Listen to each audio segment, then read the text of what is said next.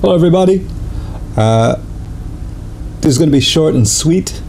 This is just a really quick tip to explain my reasoning for recording. When I'm recording, I record in 24-bit as opposed to 16-bit, and I'll show you how to get there. You go up here to options, you go down to preferences, and in preferences, if you come down along here, it is the third, fourth, fifth, sixth option down: record, warp and launch.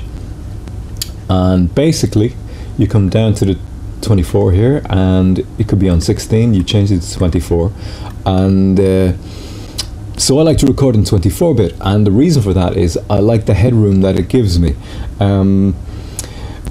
You know, like as you process an audio signal, as you process your vocals or your guitar playing or whatever it is, you'll be adding filters along here.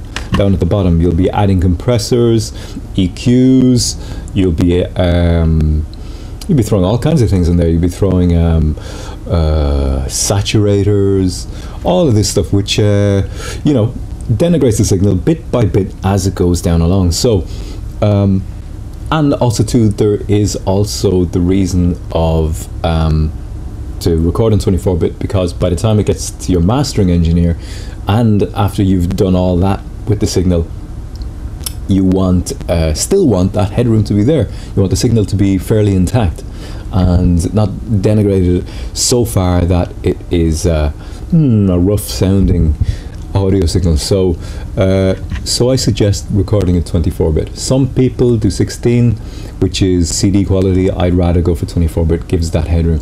I know that Dave Pensado, who is the mixing engineer to the Stars, he definitely records in 32-bit, and at some point in the future I might do the same, in the not too distant future in fact, but for now it's the 24-bit, and those are my reasons for doing so.